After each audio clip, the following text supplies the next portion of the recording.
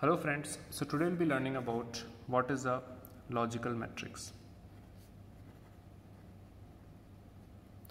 So this logical matrix is also known as a binary matrix or relation matrix because of its application in denoting relations, or it's also called a Boolean matrix. So basically logical or Boolean, why? Because all of its elements can take 0 or 1 values. So it's also known as 0-1 matrix. Okay, so for example,